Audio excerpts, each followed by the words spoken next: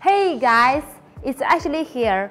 Remember last September when we introduced the Under 3?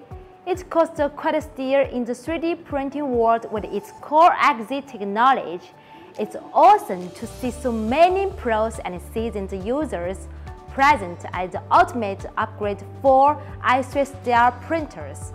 However, some folks still had their doubts, like what is CoreXZ?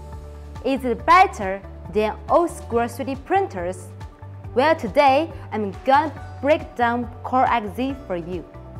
CoreXZ flips the script on the popular CoreXY motion system, breaking away from the traditional i3 style. In CoreXZ, the XY axes are rigged together by precision tin belts and linear rods. When the print head moves on the XZ plane, it's powered by two motors working together. In an i3 style printer, each print head move is driven by one motor, leaving the Z-axis motor mostly idle. But with CoreXZ, both motors kick into gear for each move, nearly doubling the driving force. Is CoreXZ any better?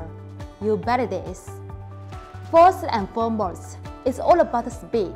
With double driving force, the XZ motion gets super snappy, allowing for printing speeds up to 600 mm per second. And when it comes to acceleration, we are talking a whopping 20,000 mm per square second. Yes, you heard that right, it's that fast.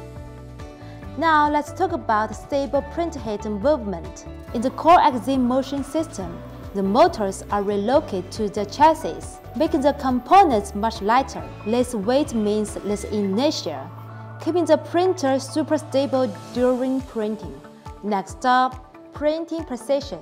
The CoreXZ motion system features precision belts and rods, without any neat screws or V-shaped wheels. That is, smoother printing with fewer gaps and deviations. Especially for Z-axis positioning, it's super accurate with just 15 microns. CoreXZ is a motion system of the future if you are really into printing fast and sharp. Trust me, CoreXZ won't let you down. It's all about pushing speed and printing quality to the max. That's all for today. Thanks for watching. I'm Ashley. See you next time.